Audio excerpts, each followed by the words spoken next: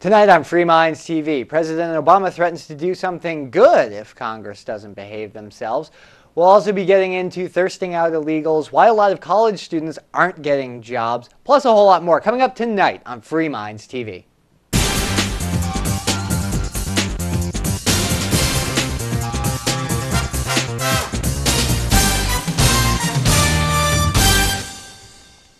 Thank you for tuning in to episode 230 of Free Minds TV, where we challenge you, the viewer, to think outside the box. With you, as always, is Toby. And Nick. We've got a lot to get into, Nick. We are going to be getting into that story about thirsting out illegal immigrants, as well as Obama threatening to do some good if Congress doesn't get their act together and do what he wants. We're getting into exactly what that means in the latter half of the show, plus a whole lot more. But first, I saw something that was absolutely amazing, Nick. Insane, in fact. A news headline that just caught my attention and I couldn't let it go. And I think it's important that we talk about it on the show. We've talked about, well, if there was an Antichrist in the world, if I believed in him anyways, I think I would put that picture on Monsanto, or at least the company which is Monsanto. And man, oh man, it seems to be getting real, Nick. We talked about this story a few weeks ago, at least the beginnings of it, about a judge who said there is no right, you do not have a fundamental right to food and to grow your own food, and well, that judge did exactly what you'd expect him to do, I guess. Well, yeah, when I saw the headline, I was amazed that it really works this way, that things are really this bad and it's really this blatant. You'll hear people talk a lot with legislators about a revolving door, where basically legislators pass regulations and laws that benefit certain industries or certain companies, and then they go to work in those industries and companies, pretty obviously just, basically making a business out of lawmaking, so that they can do good by a corporation, and then they can get a really high-paying job with a corporation. A lot of people say, well, Congress people don't really make that much money. Well, the money is in political favor and what your friends are going to do for you when you get out. Now, this is a follow-up on the story about former Judge Patrick J. Fielder, who now, he was a judge in Wisconsin, ruled saying that against a case by plaintiffs that were arguing for the freedom to produce food for themselves in the way that they wanted to. He made the ruling that you do not have the right, let's say you own a cow, to actually milk the cow and drink the raw milk if the state of Wisconsin were to say that you did not. So basically saying that he even went further in a clarification on the decision to say that, yes, I mean, you do not have a right to produce your own food and eat it. The state of Wisconsin, this is the only place where he has jurisdiction, but he's saying the state of Wisconsin has the authority to tell you what you can and cannot eat, whether you grew it yourself or not. Now, he has gone to work for Axley Brynildsen, LLP, which defended Monsanto against a patent infringement case filed by the Australian firm Genetic Technologies Limited in early 2010. GTL had sued several biotechnology firms, a medical lab and a crime lab that had used its patented methods for analyzing DNA sequences. Though a federal case, the district court which heard this matter sits in Dane County, Wisconsin, where Fielder coincidentally served as a state judge and recently made this ruling saying, you don't have a right to freely consume food, Toby. Now, we've talked about these issues before. They get into another connection here. In another link, Myriad Genetics, which holds the exclusive U.S. patent on human genes, BRCA1 and BRCA2, granted the license to GTL in 2002. These human genes are associated with breast and ovarian cancer. In an absurd ruling this year, the Second Circuit Court of Appeals allowed the patent on these human genes, even though the DNA sequence occurs in nature. The court decided that simply because researchers had been able to extract it, the firm owns it. Of course, under this thinking, all of nature can be patented if human technology allows extraction. That's in fact the case. A lot of people do point out that Monsanto does these things with patenting certain kinds of seeds. A lot of people are very troubled by the fact that a lot of them are Terminator seeds. So basically, they sell the seeds grow into fruit, but that fruit is sterile. It doesn't produce its own seeds. They don't seed themselves. So basically, you have to keep going back to the company. Yeah, and furthermore, another very troubling thing is this has happened many times where, say, Monsanto will plant a crop on one side of a road, and then the local farmer will plant a crop on the other side of the road. Monsanto's pollen will come and get into the local farmer's crop, then Monsanto will sue him for stealing their intellectual property of their specialized genetically altered crop. You think if there was a lawsuit there in any way, shape, or form, it would be that the farmer that's crops were contaminated with a genetic strain that he didn't want should be able to sue Monsanto. I don't really think that's the way it should necessarily work. I mean, plants cross-pollinate all the time, and I don't really particularly have a huge. I don't have a huge amount of concern about GMOs. Some people do. Well, if you're trying to grow your own plants and then get seeds out of them, I do. I mean, Monsanto's essentially, if that's what he's doing, he's ruining your ability to. He's ruining your ability to grow crops. Historically, when you're talking about anything, when you're talking about pollution or contamination, or in agriculture, if you're talking about pigs or sheep or plant genetics, historically, it's been considered a farmer's responsibility to keep their animals, and I guess in this case, plants, in. If your pigs break out and eat somebody else's crops, that's your fault, not the person who has the crops' fault. You don't sue the person whose crops were destroyed for feeding your pig something you didn't want them to eat. Yeah. That was your fault. Right, yet Monsanto is such a big company. They seem to have bought off the judges because the judges routinely are ruling in their favor. Allegedly, I should say. Monsanto, well, he's too big to care about crushing us. Oh, I say he. It's a big company. It's a big old corporation. I just think of him as one big evil guy. I don't. You know what? I don't really particularly. Monsanto has done some things which I find. I don't care whether they're legal or not, or whether the judges have ruled that they're correct or not. A lot of their business practices are unethical. They're unsavory. Frankly, some of them should just out and out be illegal, in my opinion. So, it's amazing to me that we are at the point where you've got corporations patenting not just genes in food crops, but they're patenting human genes here, genes that occur in nature.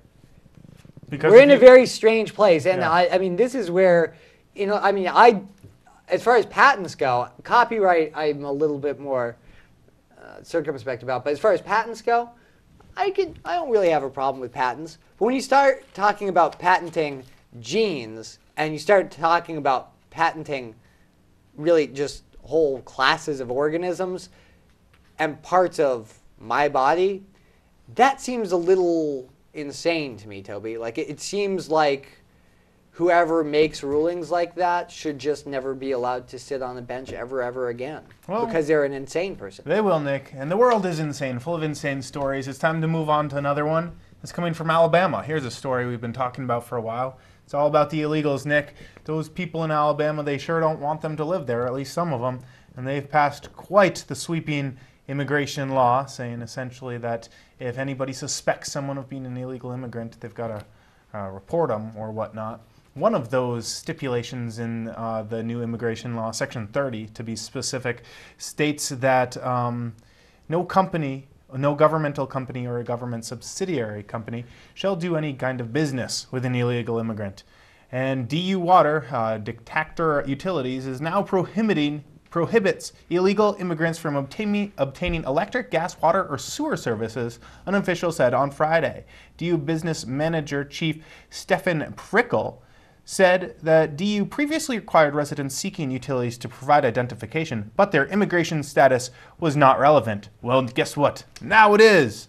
Because the law states that those who do business can be served with a felony, they're all done serving illegals if they don't produce immigration status, proper immigration status. Section 30 of the Beeson, Hammond, Alabama Taxpayers and Citizens Protection Act requires the state and its political subdivisions to confirm that individuals, including business transactions, which the law defines as any transaction, are legally present in the United States. The law makes it a felony for legal residents to enter into transaction with the state or its subdivisions on behalf of undocumented immigrants. The conspiracy clause also states that anybody who assists illegal immigrants through any of these processes will be guilty of a felony. So, Nick, I guess they're going to thirst them out. Make sure that they don't have no flushing toilets, no flushing running toilets, water, no gas, no electric. That's how they get rid of them. You know, Do you think there might be some unintended consequences to this legislation? Well, I think that there already have been. I think the unintended consequences are the undocumented workers said, well, we're going to go work somewhere where we're wanted, and all the tomatoes and other crops there rotted on the vine. Yeah. We talked about that where... I mean, even NPR was reporting on the story that a lot of farmers in Alabama were basically, it looks like they're going to go bankrupt as a result of this because they lost their immigrant labor force. And I'd like to bring it up. People say, well, Americans should be doing those jobs. Well, frankly, a lot of Americans wouldn't work that hard for that kind of money. And you used to fill farm work, a lot of farm labor was done by young people, by children. Now I've read New Hampshire Farm Bureau actually put out some information saying that the US, I think it's the USDA, or I don't know if the USDA is doing it or if it was a different agency that was actually implementing the rules. But a lot of the laws that apply to protecting workers under the age of 18 and workers under the age of 16 were going to be extended to farms, Toby. And I think we talked about that here. If you're not a child of the actual farmer, the person who owns the farm, you're not going to be able to do a lot of the jobs on the farm that if you're not using immigrant labor and the legal immigration process to get agricultural workers into the country is Byzantine. It's not an easy process. It's expensive, it's time consuming. So a lot of people either need to, if they're going to get crops picked, they either need to hire people who are undocumented, who are migrant workers, or they need to hire kids. But at the same time that a lot of parts of the U.S. are tightening up on immigrant labor, they're cutting out a whole section of the population that really used to do this kind of work. You can't have it both ways. If you want Americans to do work, you can't have a regulatory system that prevents them from learning how to work. And we have a story that's actually, we're going to get into that, aren't we, Toby? Because a lot of young people here don't know how to work. Well, they don't like the kind of work that actually is going out and picking vegetables off the vine. Yeah, or manual labor. Or that's hard, right? But, you know, it's challenging. Yeah, before we move on from this story, I just want to point out there are real consequences of this besides driving illegal immigrants out of Alabama. There are kids involved. There are old people involved. There are people with medical conditions involved. When you cut them off of some basic necessities, water, sewer, electric, gas, things they're paying for. They're being customers and paying for these utilities, and you're cutting them off. There are consequences.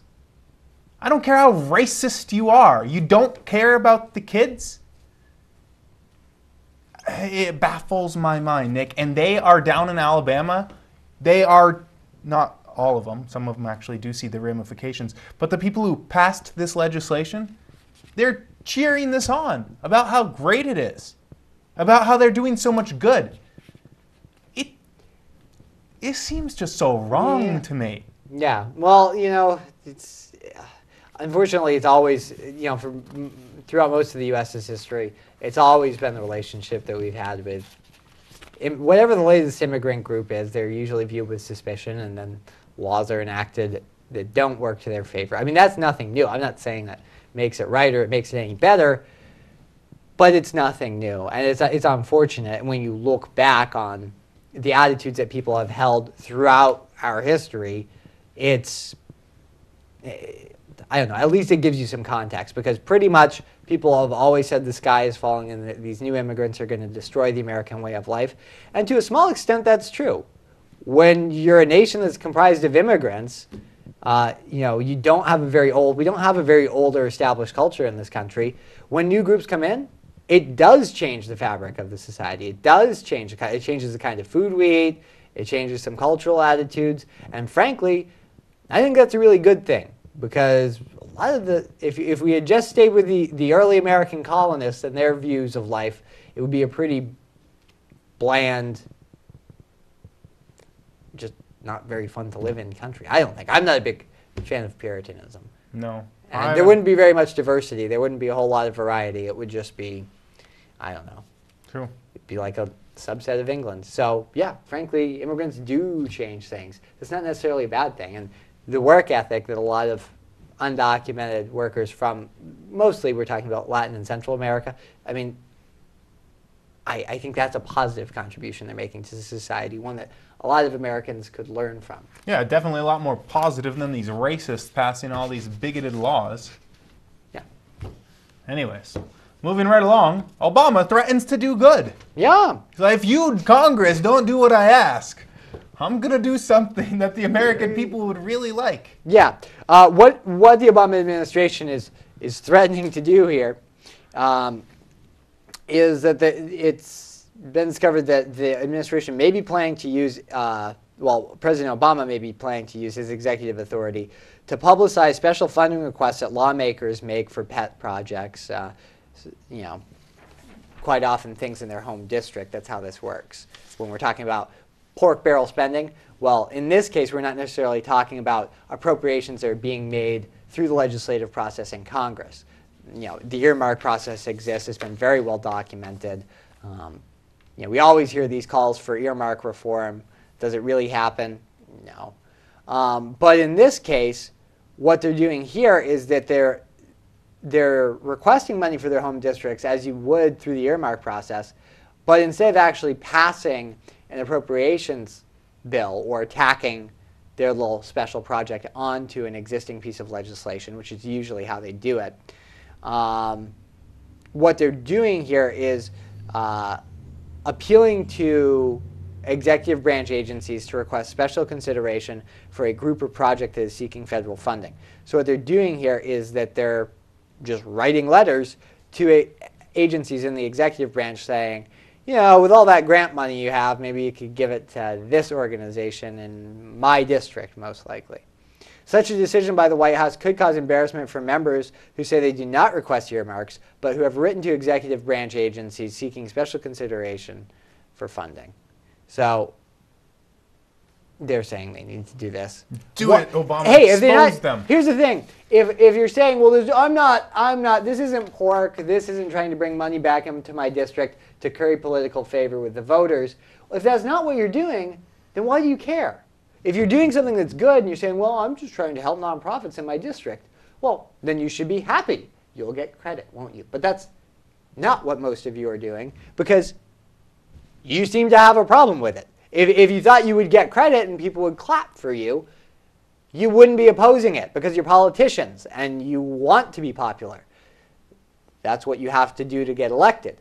So the fact that this would put Congress into an uproar if it's enacted tells me that they don't want the credit, which means that they're not really using this in ways that much of the public is going to like. This makes me like the idea of earmarks. Doesn't that make a lot sense? more, Isn't Nick. that rational? Absolutely. Nobody actually says this in a lot of the discourse, though. But you know what? This stuff makes me think about how good it would be to actually just have earmarks, because at least you have their names attached to the different bills that they vote for, and you can see if you want to. No one does, of course. It would be way too much work to actually see what your so-called elected representatives vote on. But at least there would be the option there. With these letters, it's all secretive. I guess I didn't know that. Yeah, secret letters. Foolish. I didn't know about these secret letters. Yeah, who knew? Frankly, I didn't either. I mean, I would assume that these kind of backdoor deals would take place, or secret deals would take place in Washington, D.C., wherever you've got, a lot of money sitting around in bureaucracies and politicians who have people that would really like to be connected with some of that funding in exchange for some campaign support next year. You're going to get this kind of thing. And it's not just in Washington, D.C. This happens in a lot of state capitals. It happens in countries all around the world. It's not like a problem that's unique to the U.S., Toby, that's unique to Washington. It's just typically how politics works. It's a dirty business. I mean, people say that, but I don't think they understand just how true it is. It's, by and large, not every single politician is dirty, but by and large, I think it's an accurate generalization to say that politics is a dirty business, and it's really not about ideas or what you believe in. When you actually look at how it works, it's just I'm sorry, it's basically a business. I still like the idea where you get to use force. Yes. Police force is on your side, so that always helps. True. Commentator Dan Carlin, he has an excellent podcast out there called Common Sense. If you like this show, I suggest you check that out. I like his idea of what politicians have to do in order to be honest about what they represent. Instead of coming to Washington in a suit and a tie, he suggests that they do what NASCAR athletes do and dress up in a suit with the different logos of the companies that they actually represent right on them. They have a patch of ExxonMobil maybe, or maybe so they get some money from Walmart, or where maybe they're getting it from the Chinese government too. You know, they actually do get that. The different governments are actually giving campaign dollars to U.S. representatives to vote for interests in other countries. That's really happening, but most American people don't know it. Well, I think there are some laws against doing it openly, but I think they funnel the money through the shell organization. And if that was honest, Nick, and if they actually wore all that stuff, I think that would be great. Maybe they could, instead of having a limousine that's all black or just big old SUV, they could even have their cars be all They could do painted product and decked placements out. too. Yes, Hold exactly. up the products when they're speaking on the floor. I think that would be excellent. Today I'm being represented by McDonald's, or Monsanto is sponsoring this speech. I think it would be excellent. And then the American people could see who really represents them. It's the interests of big corporations. Yeah, that is in fact how it works. I mean, I think, I don't think it's overstated. I think some politicians, they do go to Washington and they do have personal beliefs and they do have, an ideology of their own to some extent. But even if that's the case, they get so wrapped up in trying to, win the nomination in their party or beat the other, the candidate that the other party has put up, that even if they went to Washington with the intention of, just representing their constituents or representing the ideals they believed in, well, frankly, if you're not going to play dirty and get all that corporate money, your opponent is. So you're going to be a one-termer.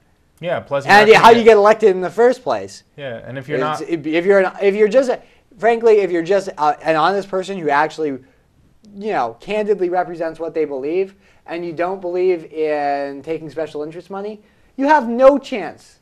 Really, even if you do get elected, you're going to be alone. You're going to be voting on things alone. None of your friends you're not going to have any friends, because all your friends are wrapped up with the big corporations. What if 40 or 50 of them get elected, Toby? Then 10% of the Congress is actually trying to represent real issues. They wouldn't agree, but they'd actually be trying to represent real issues.